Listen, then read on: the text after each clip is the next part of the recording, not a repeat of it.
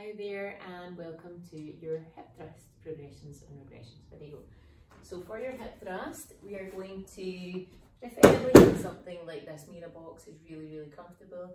You can use a soft plyo box, you can use a bench, however height wise they're not great. So if you've got one of these, go for it.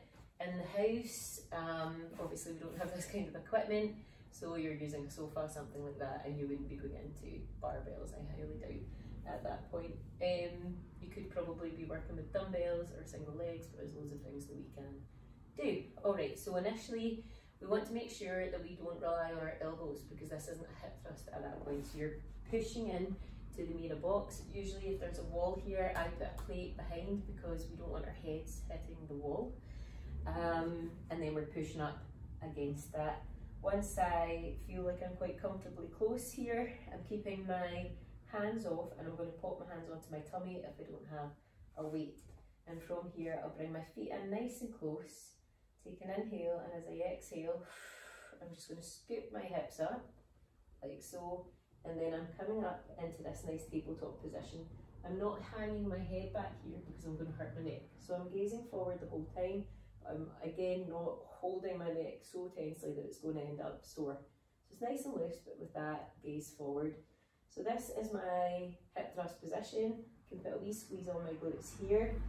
You can play about with this position. If you feel it more in your quads, it might mean that your feet are too close to you.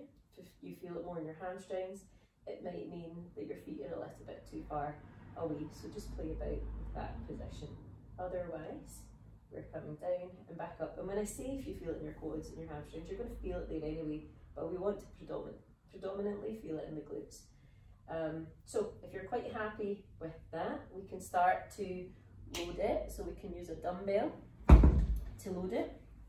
So just grab something that's suitable. The dumbbells aren't hugely comfortable, if I'm honest, so if there's anything you can pop on your hips, that's great. And you're just doing the same thing, so don't rest your elbows on anything at all, and then we're scooping those hips up and coming up and being careful not to overshoot the hips like so. So we just want to come up into that tabletop position, so hips in line with knees and shoulders, and back down again. So we can load it with the dumbbell.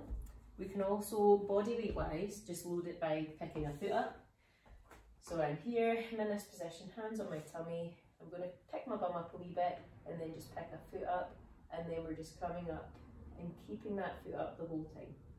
Bum comes down, bum comes back up again, or hips down, hips back up again, keeping that foot up off the ground the whole time. So I'll do a certain amount of reps on this side and then the same on the other side. And from here we can also go into our barbell as well. So I specifically didn't load this one because it might be that you're ready for the barbell, but you're not ready to load it yet, and also I want to show you how to load it. So we are here, we want the pad on the barbell so it's not digging into our hips. Again, we're up nice and close.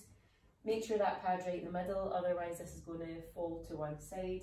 Hands on, and we're doing the same again, so finding that foot position that works to target our glutes.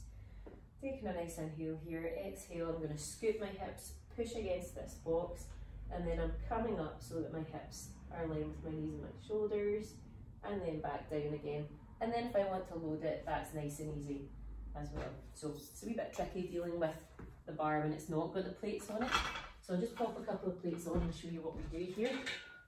So to load the plates on, just grab whatever is suitable for you, and then you're going to pop them onto one side, like so. And just picking that up, so making sure that you're in a good position, that this isn't going to go into the lower back. So my hips aren't up here, I'm popping that on nice and safely, and then I'm just going to clip it on, like so. And I'll do the same on the other side. Coming in, watching your tootsies. And you can have someone else holding this for you as well, but again, make sure you're utilising your joints at every point here. You don't want to be going into a back bend and forcing all of that force into your lower back. That's not good for us. And you can step in this way to pull this on, or you can step over the bar, lifting it up with one hand, pushing it with the other. If you feel this in your lower back at all, get someone to help you, because it's not worth it to do in your lower back for a hip thrust. alright. Okay, so you're just pulling it back in again once it's weighted, like so. Bring the feet in nice and close, and we're just doing the same thing again. So my hands are on, everything's in the centre. Inhale, exhale, pushing my hips up in that tabletop position, holding for a wee second, and then coming back down again, and making sure that I'm predominantly feeling it in my glutes. If not, I can play about with that foot position, and then I can just roll it back out again. If you've got anything here that's feeling really sore when you're doing your hip thrust, if there's a little bit of loose skin, maybe there's been some babies in there, anything at all, just make sure to sort everything out. Maybe when you're in that hips up position, you can move things around a wee bit. It's really useful as well. Okay, let's unload. So we would unload the first side. So again, don't compromise your back by doing anything in this position or locking out your knees. We need to be squatting down to do all of this. So we'll take our clips off, put them out the way so we don't fall over them when we've got big equipment. Using my knees, so I'm coming down into a little bit of a squat. I'm going to pick this up or get someone else to pick it up for me, and then I just shove that off, making sure there's no toes there to get in the load. And for the other side, we'll do the same again. Clip comes off, I get rid of that, and I would have got rid of that plate preferably as well. We don't want things lying about. And then all we do is we pick this side up. So I'm going to bring this up, and I'm going to let that one fall to the floor naturally, like so, squatting down to pick up, and then I don't destroy the walls. Put this wherever it needs to go. Okay, so good luck with that. Any issues at all, just get in contact. This should be programmed by a professional, so do not do this if it's not programmed by a professional. Always have someone with you that knows what they're doing when you're dealing with these big heavy weights. Otherwise, just go into your single leg body weight. It's not easy anyway, so go with that. Better to be safe than sorry. Good luck, and don't hesitate to contact me for any help.